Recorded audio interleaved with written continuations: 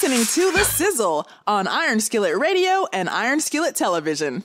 Don't know how accurate that was, but that could have been Johnny Walker Black Label talking right there too. It could have been. It's kind of like watching Bulls playoff game where it's just, oh, good God. It's like you're just laying out in the park drunk off that Johnny and just look, man.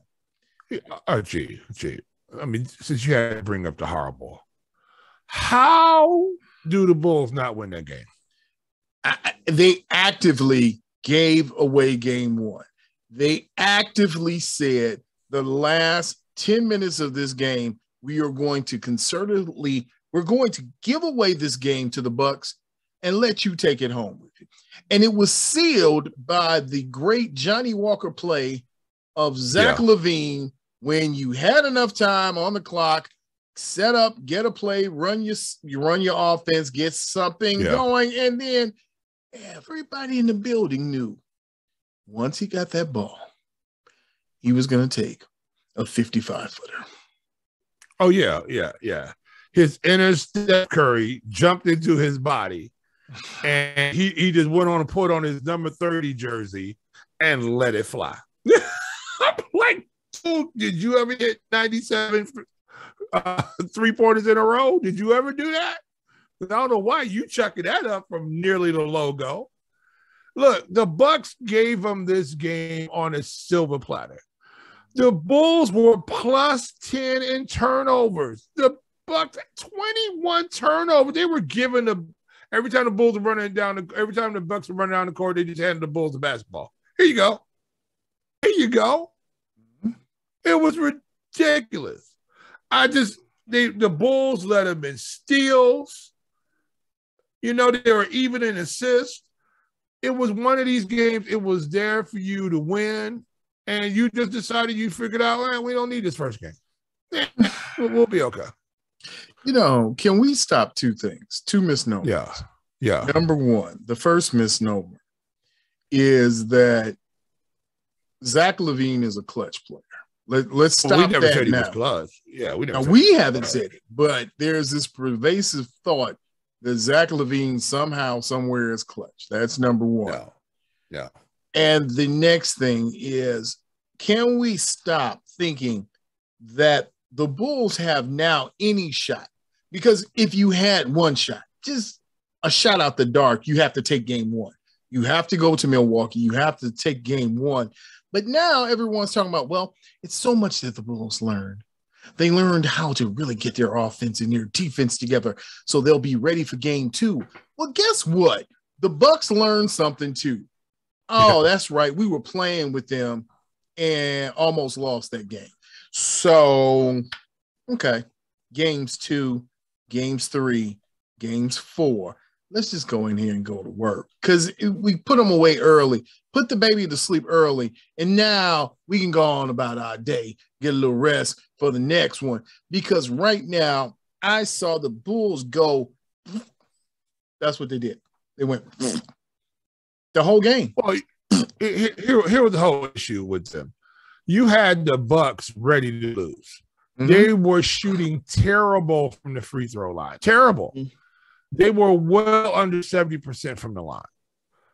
But as the Chicago Bulls always do, until they figure out how to stop going down double digits by the end of the first quarter, they stop getting nuclear bombed, you might have a chance. Because actually in the second and third, they played well. They were winning those quarters. They closed the game down. They just couldn't close the game. Why can't they do that? Because you're always fighting uphill.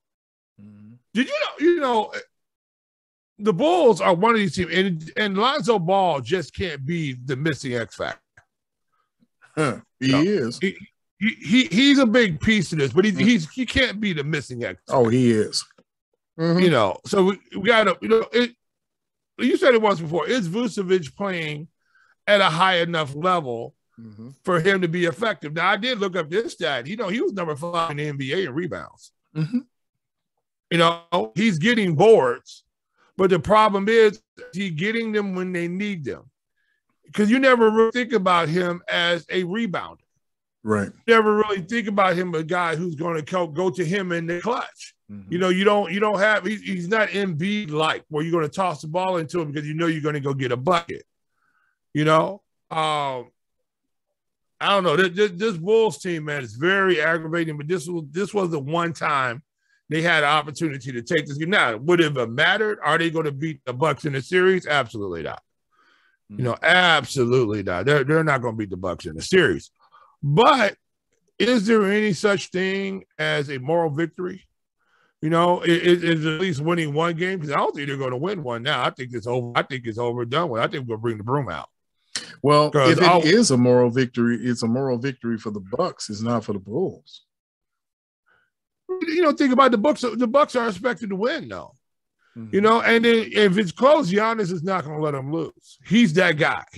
I literally think he smacks everybody up in the locker room. I think he's that guy. We will not to lose. He just starts cracking people. You know, he just pulls his brother out in the middle of the floor, slaps him upside the head. He said, "This is what happened to all of you if we lose." Yeah, if we lose. Because I was selling pencils on the street in Greece, dreaming of this moment. Me and my brother. That's why we're all in the league. We smack up every locker room we get to. Yeah, they do. Because he looks like that guy. And man, shout out to everybody that played in the SIZZLE's Fantasy Basketball League. Just as a reminder, man, it was a great time. We had a great season. We had like millions of teams. I can't even tell you how many teams we had, but that's a lot of teams. I tell you what, people had Vooch, had a steal, because you had a leader in rebounds and shots the whole season. He's giving you guaranteed double doubles, but there's no production from anyone else. So, Jay, I'm going to ask you again. I'll just say it. Not going to ask it. Yes, sir. At this point, Zach LaVine is who's going to bring me back a best haul. I'm dumping Zach LaVine next season. Oh, but what you going to get for Zach? Because everybody's watching the same thing. And here's the thing. Here's the problem though. Are you going to get the same output from DeRozan? No, because if you dump LaVine, you're saying DeRozan's going to be this guy again. If I keep LaVine, I've seen that story before. I saw it before DeRozan got here. See, here's the problem. It's all smoke and mirrors with the Bulls, and that's what's aggravating. That's what Shaquille O'Neal said at the beginning of the season, and everybody poo-pooed what Shaq said. It's all smoke and mirrors with the Bulls because you've got a gimpy Lonzo Ball, which was why there was a reason that New Orleans said, go ahead, take him with you, because they had already assessed that he was not going to be the man that's going to stay durable long enough. Yeah. I don't even think Lonzo Ball is going to have a long NBA career. I doubt it. But the problem is that if you got LaVine at 26 years old, all right, that's the one thing that gives him stability. Is that a word? Because it doesn't make you stable. Even if he stays, you've seen what happens with he can't lead a team. And now going back to the comment and the commentary years ago, even when he got to the Olympics, he is not an alpha dog when it comes to the team. He's a good complementary piece. He's a great like third option. He's like a younger, better looking J.R. Smith. How about that? Wow. I don't think J.R. Smith would like that comparison, sir. Oh, okay. Hey, J.R. Smith, hold on. J.R. Smith is a bucket, though. You know what I'm saying? Yeah, J.R. Smith when he had it rolling. Zach is a bucket when he's with two other people who can get buckets. I mean, I'm not saying it like J.R. Smith is a scrub. In fact, it's a compliment to both of them, because I don't think J.R. Smith, even though J.R. Smith has a ring, I don't think he ever accomplished what Zach LaVine has accomplished. And Zach LaVine has never been to the playoffs. And so you look at Lonzo Ball, who's 24. I mean, let's break this down a little bit. Okay. Alex Caruso, we're not going to count Alex Caruso, even though we're not going to say he was anything essential to the Bulls, even though it's essential to this Bulls team. Alex Caruso is not the reason that you're going to win any type of championship. He's a gun for hire. You look right. You're looking at DeMar Rosen, who's 32. So we're waiting. He's old timer. He may have 3 more good years in him. He might have. Javonte Green is 28. Oh my God, he's almost 30. He's almost 30. I was surprised when I saw that. Well, guess what? He's like Lonzo Ball. He's a gun for hire. Right, and then after that, Vucevic is 31, and then your favorite, not my favorite, Patrick Williams is 20. So the question is, are you putting on that's my question right there? Is that Patrick Williams fella? It's not my question because I've seen enough of it. I've seen enough, and I know, again, like Shaq said, this is smoke and mirrors. Patrick Williams is going to develop, man. He's a stopper. He's the guy that you're going to put up. Yeah. Okay. Yeah. Did you see Giannis go up the man's back, sit on his neck, twist his braids again, and shoot the shot? Yeah. It's just so you got a bunch of guys right now. There's not one of these guys on the roster right now that you're going to say gotta have. I mean, it's Zach LaVine. Yeah, but the only thing I'm saying is I don't think they're moving Zach LaVine. I think Lonzo Ball is going to end up staying. I think Dosunmu has played well enough to keep rostering. Here's the problem with him. I don't think AO is good enough to start in the league, but he's good enough to come off the bench in the league. You know what I'm saying? I think, and so I think good off guard bench player. Yeah, right. So I think this is a guy who's been playing. And so I think he sticks. So after that, it's like, okay. I mean, there's nothing on here that there's anybody on here that you're going, wow, this is a team. These are guys you got to keep. Kobe White, Dosunmu, when you get to IO, my thought would be you've got to focus on him being a better defender next year. Don't even worry about scoring. Defend. Be a better defender. I don't know if he's capable. I don't know if he's capable of being a better defender, because being a capable defender really means selling out and selling out and putting your body on the line. That's what it really. And I don't think not saying he's not a tough guy. Don't get me wrong when I'm saying what I'm saying. I think he's a guy who believes his offensive game is what's going to keep him in the league. And when you have offensive-minded guys, they take off on the defensive end a little bit. They really don't get up in here and fight on the defensive end. They don't Alex Caruso you on the defensive end where they're going to get all up in you. This is the reason why, I know I'm going off topic just shortly, but this is the reason why you see a Boston Celtics team literally get up underneath the Brooklyn Nets and just denied them the basketball. Because they were just mentally, they said, we're going to be a tough defensive team, and they got people up underneath other players' jerseys and playing them in tight. The Bulls don't play that type of defense. Okay, let's look at what you said. Let's look at the two things that the Boston Celtics did last year. What were the two things they did, Jay? Number one, they got rid of short people. Pritchard, all those little guards, all those little tiny guards they had. They got rid of all the little people. They got got rid of little bigs, the 6'8", the 6'7" swings who were playing. So they got tall front line. If you look at their front line right now with Williams, you can put in there as you go with anybody they have on their front line, they're huge. Even Marcus Smart, he's thick. I mean, he may not be the tallest, but he's strong. And then they did exactly what you said. The second part, and the key to it, was they got defenders. They sold out. Their bench is full of them. They're sprinkled all over the place. You have mad defenders all over the place. Everybody on that team is a capable defender, but they got tall players. Chicago Bulls, they let DeMarcus Cousins sit out there when you could have brought him in as a backup, give Vooch a spell. They got tall players.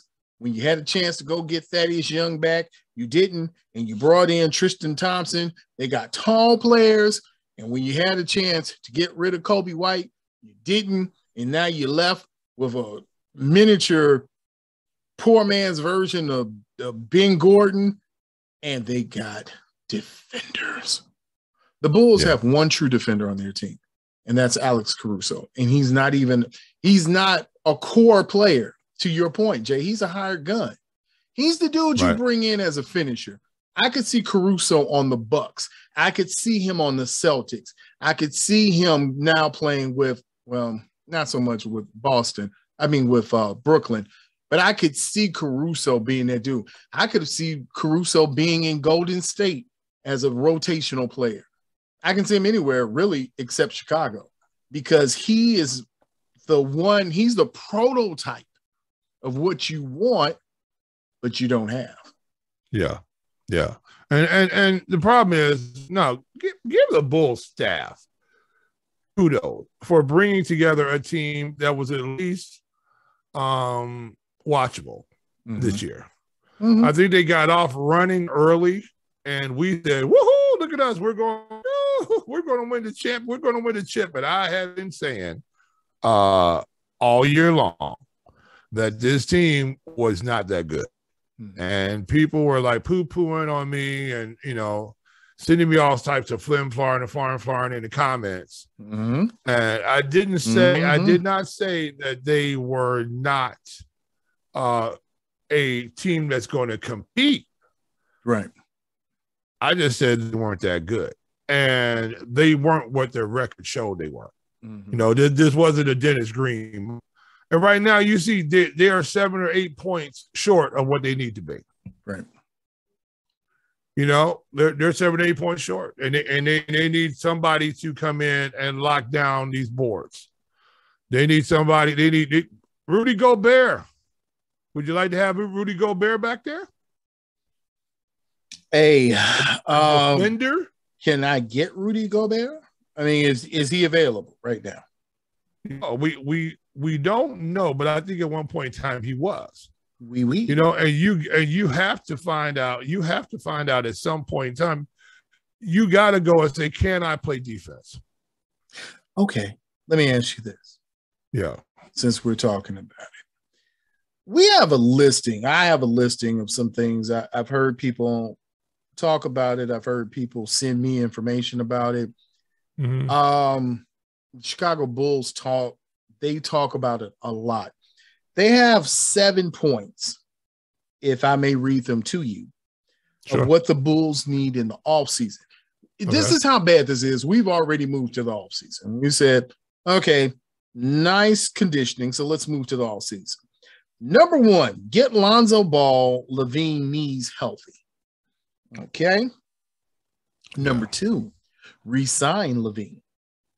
Number 3, see if any star trades are available. Number 4, acquire tall defensive big man anchor. Number 5, acquire a power forward who can shoot and defend. Number 6, add a 3 and D wing. And number 7, retool the bench with shooters and defenders. Well, let's just start with saying, hell, get a whole new team. Buy another team. Buy Boston and make them the Chicago Boston Celtics. Yeah. This isn't the Boston Celtics. This is an illogical list. Because, yes, if you could do all of that, then the Bulls are winning a championship. If they can get a tall defender, number 1, Vooch is your center.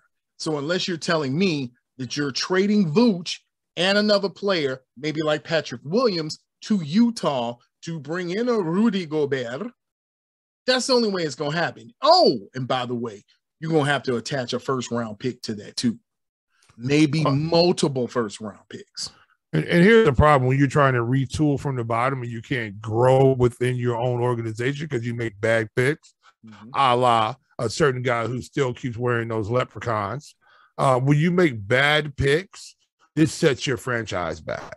When you don't make picks that are going to make any sense, Kobe White pick. Why? Unless he's a super scorer, are you getting a small guard like that? Unless he's Allen Iverson-like, unless he's Ja Morant-like, unless he's a guy like that who's going to give you instant offense, which Kobe White will give you instant offense, but it's not continual instant offense. Mm-hmm. It's like one of these, he's like one of these third world countries that they have lights on every second day. You know what I'm saying? Every second day, everything's working. Your iPad's working, everything's working. But as soon as all the lights go off, if you didn't charge your iPad up, you're dead for 48 hours. Mm-hmm. And that's what you get with Kobe White. He come in there and he'll give you a good run or he'll give you a good quarter, but it's not consistent enough where you can leave him on the floor at crunch time. This is the problem with the Bulls. You got a lot of role players, but you got a lot of role players starting for the Bulls. You know what I'm saying? And you got guys later on in their time. Look, we got lucky with DeRozan. Lucky. We did see a problem now that we have two guys out here who have consistent leg problems, and that's in Lonzo Ball and Zach LaVine.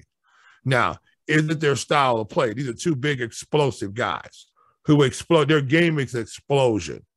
So now you got to wonder now, can they hold up in long NBA seasons? When you have guys like that who are super explosive, this is the reason why Carmelo Anthony, guys like that, are able to play well late into their 30s. You see LeBron be explosive, but not explosive all the time. He plays the old man game right now. He's plays situational, explosive times. LeBron is not exploding every time up on the floor. He's coming down trying to get to a spot, make a move, and he shoots more fadeaways. He reminds me now of Michael Jordan when Michael Jordan got into his vintage years. Mm-hmm. You know, where he developed a fadeaway. And he developed that turnaround fade that he could get off on a regular basis, shoot a pretty high percentage, and because 2 points on a 16, 17 foot jump shot still counts the same as a dunk. Mm-hmm. You know what I'm saying? And I'm just mitigate. You know, I'm wondering with you saying that, and one of the young men we watch. If you looked at the tournament this year, we watched Jaden Ivey. You watch baby Ja Morant. Maybe not as polished yet, maybe not as good of a worker. But my thought is, if you can package Zach LaVine to one of the lower teams, what a lower team that is struggling, take a Zach LaVine and exchange for a young pick, which would be a young player, young pick, and package it up with some things, kind of make it work. Because at this point, my question is, just like yours, after years and now knee injuries, and Zach LaVine's game has not changed. It went from now being a power game to him being some kind of weirdo 3-point shooter. He's not, and Jay, you can give me the stats to be specific what he is this year, but it's not like we're saying Zach LaVine is a 42% 3-point shooter. He's not dead eye. He's not that dude that you can throw the ball to and you know that's a bucket when he catches that ball. He's not that guy. He's not Klay Thompson. He's not a guy that I want as a shooter. And oh, by the way, DeMar DeRozan was on a team that had championship aspiration, but they didn't win a championship until they shipped away DeMar DeRozan. Absolutely. And so this is why you see a guy like that actually shine. Because he's here and now he became the alpha dog, where this should have been Zach LaVine's team. You look at the last 5 games LaVine has played, he's logged nearly 34 minutes playing time and averaged 20 points a game. 20 points a game averaging is not big dog status. It's just not big dog status. And if you look at what his field goal percentage, he's still shooting around 40%, 1%. You know, but that tells me that you're not taking it to the basket enough. And to your point, he's only 27% from the arc, you know, which is not good enough. You need to be shooting 30, 34, 35% to be an effective 3-point shooter. You cannot go 1 out of 4 out there because you're not getting enough attempts. You're not getting enough attempts in the ball game. If you're getting 12 attempts out there and now you're only hitting 3 of those 12 attempts, that's not good enough. Yeah, you need one. You need 1 for 3, right? We need to shoot a higher percentage. His free throws always been good. He's always been a good free throw shooter, right? You know what I'm saying? But against Milwaukee, here's the thing about it, right? Against Milwaukee, he normally shoots up, or normally shoots in his 80s. Against Milwaukee, he was shooting nearly 75% from the free throw line. So what is that telling you? Is that fatigue setting in when you get to the line, you can't hit your free throws? You know, it's I just don't understand why guy like this can't assert himself when he needs to. He has all the physical tools. We need a 30, 35 point output. We need a Kyrie Irving output on. We need that. We need. Now we know the Nets need both of them to win. They need the Slim Reaper and Kyrie to get off. But the Bulls need a double shot. DeRozan is going to give you good stats in the game. His midi game is just nice. But Zach LaVine at 20 points, you know, what he had 23 points against him. He had 23. What was he averaging? Games played against Milwaukee, he averaged 23 points against Milwaukee. You know, one double-double. One double-double. Averaging. It's painful. It's painful to watch a Bulls game when you think their big three aren't even a big three. It's like a mini three. You got Vooch, you got DeRozan, you got Zach. Zach's game has not changed. There has been some type of loss in Vooch's game, and you're just waiting for the shoe to drop with DeRozan. And you knock on wood to say, thank God he hasn't been injured. Like, because if he were injured, the Bulls would be, right now, they'd be in the lottery. Without question. And Zach would have sat out because they would have shut him down with his knee. And if your knee is that bulky and that bad, then it might be time for you to think about either augmenting your game with something new, going to the gym with DeMar and figure out how to get this midi game going for you, or he would look really, really good in red and white like in Houston. Or send him where he really wanted to go, send him to Sacramento. I'd take a first-round Sacramento pick for him. I'm not reading stat right now. I'm trying to see his plus or minus for this last game was an 11, minus 11. Is that when you're on the floor, your team is down? Is that what that means? Your time on the floor? Is that what your plus or minus means? Let me make sure. Because if that's the case, then we have a bigger problem. Let me see if I think we have a major problem when it comes to Zach LaVine. And nobody wants to talk about it. It's something, when you talk about it, everybody goes, you know. But, you know, Zach is such a great guy. He's got a Mountain Dew commercial now. He is on the come up. He's really that guy. And you're to say, yeah, maybe not. All right, so here it goes, right? So I'm just looking up your plus and minus, right? Which is exactly what I thought it was. I just wanted to make sure because my mouth just dropped when I just saw the stat with Zach LaVine. All right, so your plus and minus is how well a team did against another team when that player is on the floor. Okay. Right? Against Sunday's game with the Bulls, they were a minus 11 when Zach LaVine was on the floor. I mean, while he was on the floor, the Bucks outplayed the Bulls by 11 points.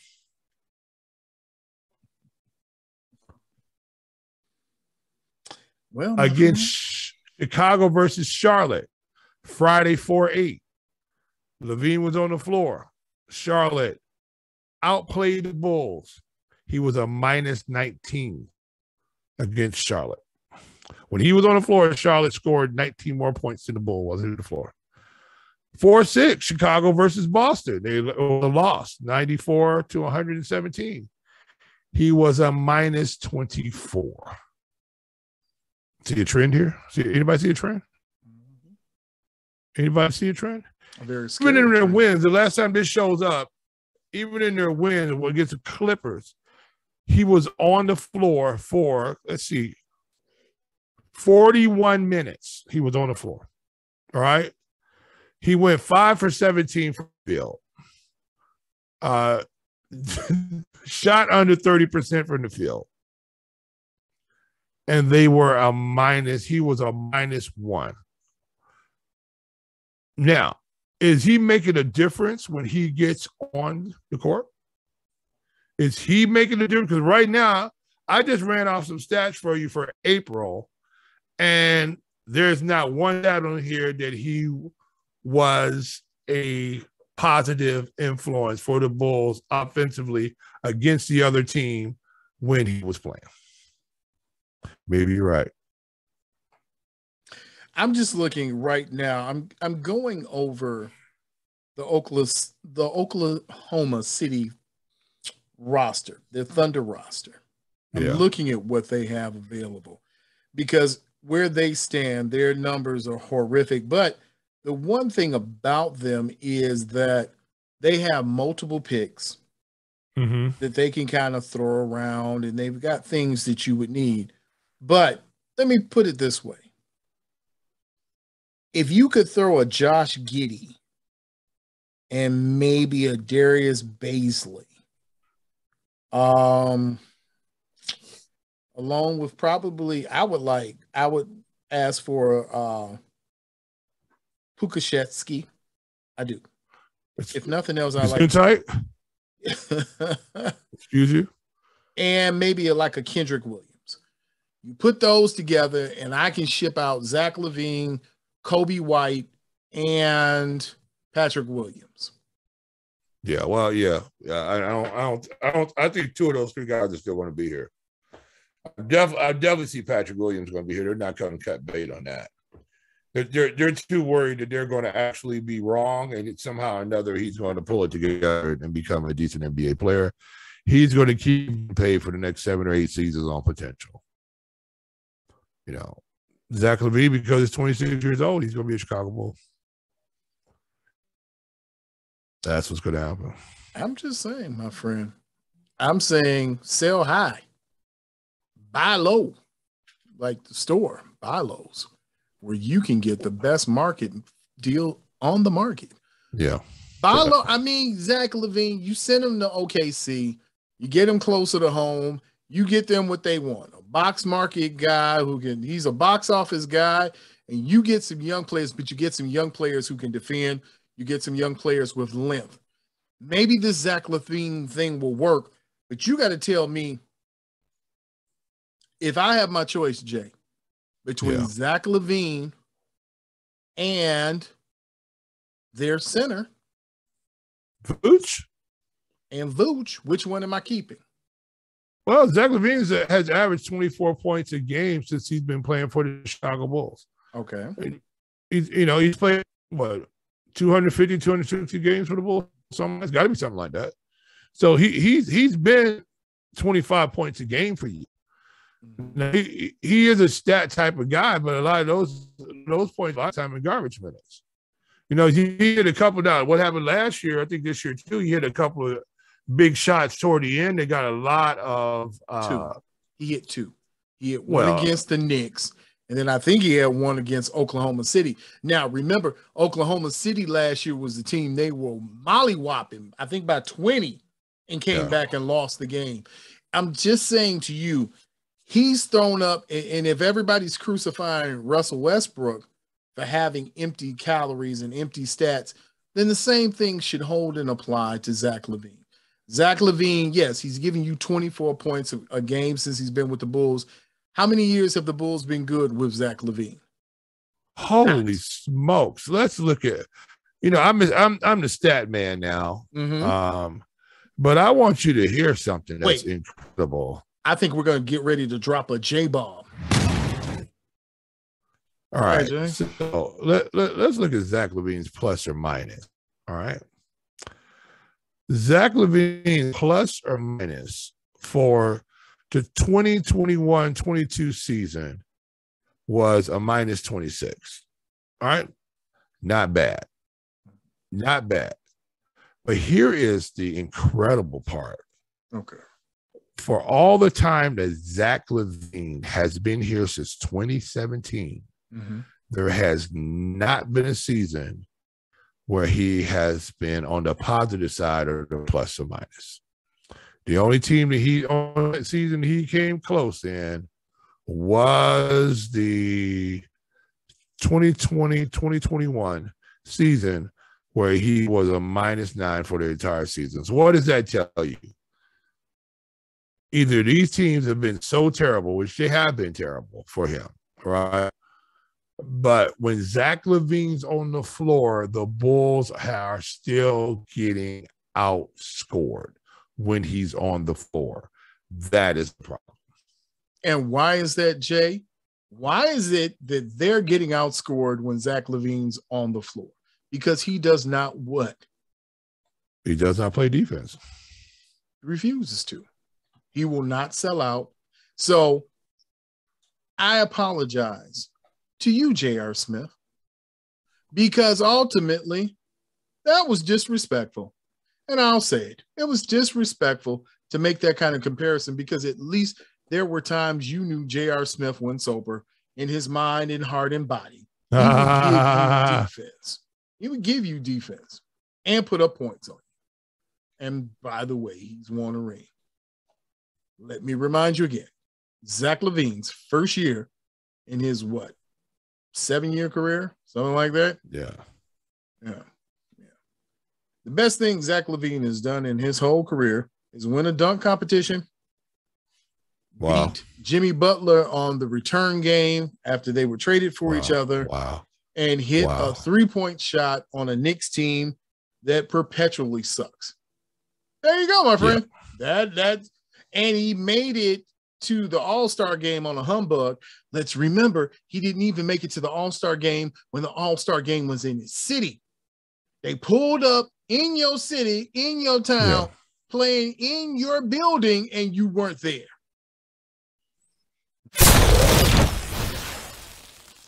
Make sure that you follow us on Twitter, Facebook, and Instagram at Iron Skillet Sports. And remember to like, share, and subscribe to Iron Skillet Sports on YouTube at Iron Skillet Sports.